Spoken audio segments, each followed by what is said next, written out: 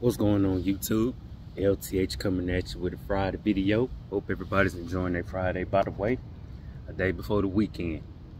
So day one of last night's draft wrapped up. I know it's only day one, but let's talk about it. So the Texans had 2 first-round picks. They originally had the third pick and the 13th pick before they ended up trading down 2 spots, which led to the Eagles moving up to 13 and drafting Jordan Davis, who I originally wanted. And I gotta say, he was right there. But some were saying that the team was never interested in him fully. I mean, I'm not sure that it's 100% true or not, but I ain't gonna lie. Not drafting Jordan Davis pretty much hurt. But they did manage to address that O-line by drafting Kenyon at number 15.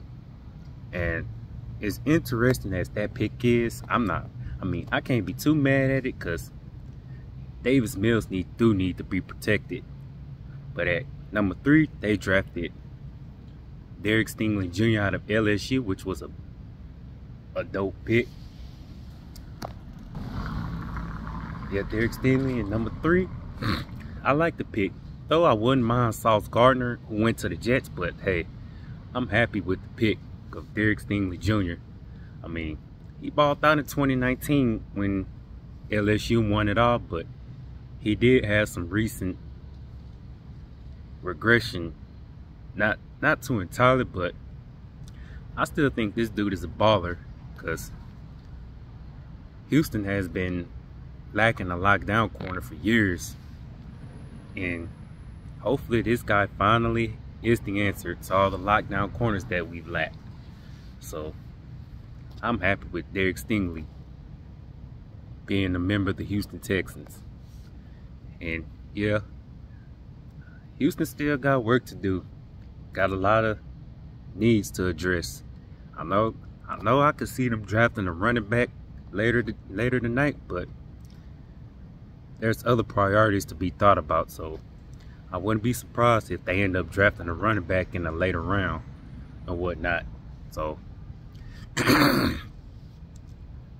and yeah, the Ravens beat the Texans to Cal Hamilton, to who I also wanted as well, because safety is still a priority as well, you know.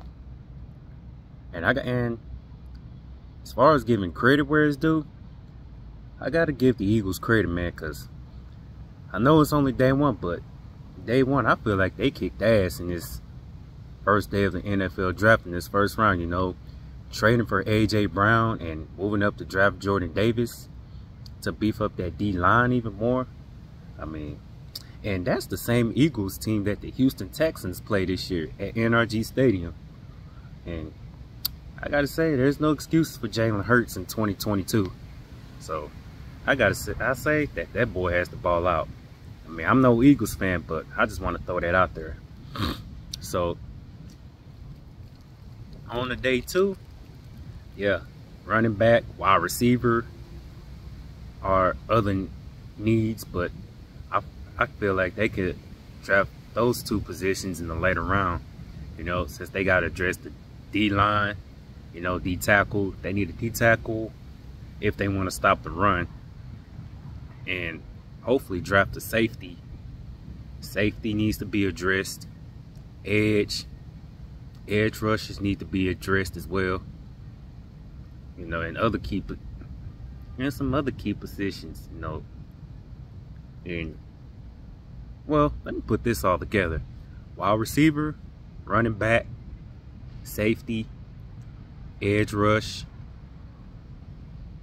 well, / pass rush, D-line, and I mean, could be some couple honorable mentions, but that's about all I can come up with. But hey, you know, as far as Houston, they also got 4 other picks as well, so I'm gonna just leave it at that and see what happens in day 2. I mean, hopefully Houston can, hey, I wouldn't be shocked if they draft defense. So let's see what happens. But till my next video, LTH checking on up out of here. Let's get it.